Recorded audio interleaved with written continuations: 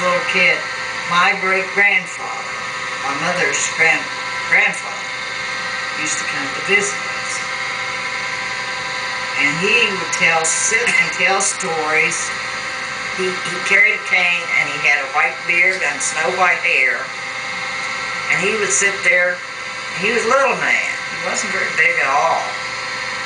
But he'd sit there and tap that cane on the floor and tell stories, tell things about when he was younger.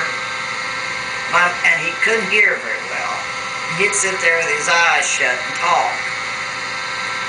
My mother had been working, she had work to do, and she'd be in and out on the porch and out in the yard, and back in, he'd be sitting there talking all the time, and I'd be sitting there listening to him.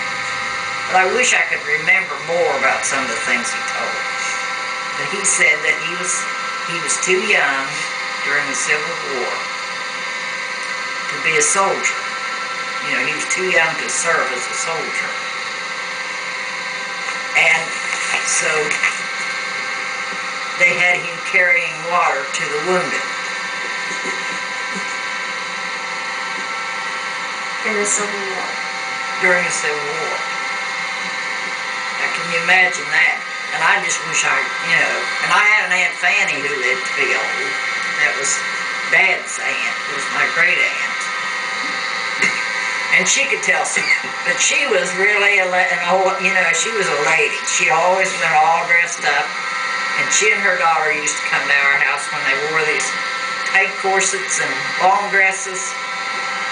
I was just a little kid.